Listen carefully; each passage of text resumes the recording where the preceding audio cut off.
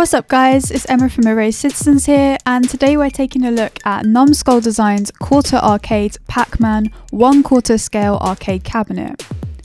Numskull Designs took the original 1980s PAC-MAN arcade cabinet and has shrunken it down to a size that most people can fit in their home.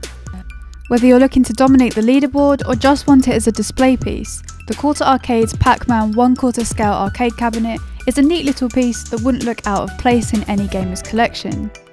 Authenticity comes at a price though, so if this looks like something you might be interested in, be prepared to shell out £149.99.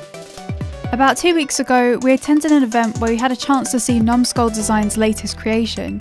You probably know Numskull for their gaming apparel, but it appears that the company are now branching into new products. Numskull has teamed up with Bandai Namco to create this miniature cabinet. We tried playing on the cabinet for around 20 minutes or so, and as you can imagine, playing any game on this mini cabinet would be somewhat awkward. Fortunately, PAC-MAN only uses the joystick for movement, so it isn't too difficult to find a comfortable position to play in.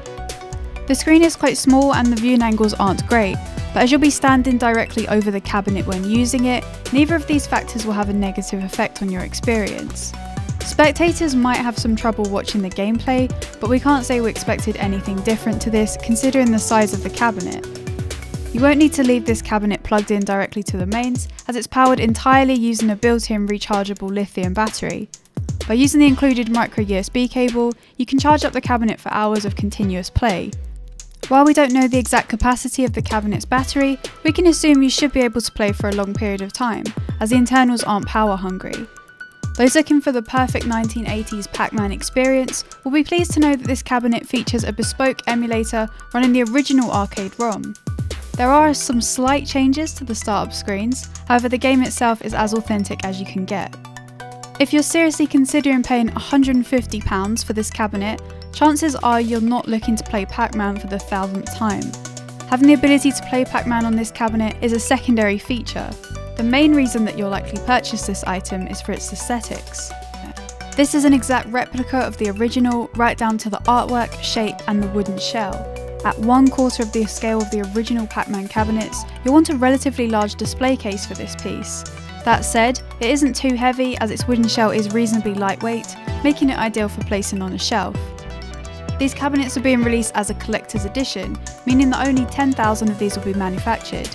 In addition, the cabinet will arrive with an exclusive PAC-MAN coin, which is a nice little touch for those who love PAC-MAN memorabilia. Even the packaging is being nicely designed to make it worth placing next to the actual cabinet, on a shelf or in a display case. Considering the high price point, it's understandable that this cabinet will not be for everyone. We like PAC-MAN, but let's be honest, we don't like it that much. The concept overall is very cool, and if Numskull decide to pick a game that was a personal favourite of ours, then there's a chance we'd be sold on something like this. Though the 1/4 size does limit Numskull's options when it comes to include anything with several buttons alongside a joystick. Speaking of which, if PAC-MAN isn't necessarily your cup of tea, you'll still want to keep an eye on Numskull Designs for the foreseeable future. This cabinet is the first in a series of Quarter Arcade exclusives, so expect to see more classic arcade games rolling out on these 1/4 scale cabinets soon. Thanks for checking out our video. Please leave any questions or comments in the section below, and remember to give us a thumbs up if you liked the video. Drop us a sub if you haven't already, and we'll see you on our next video or stream.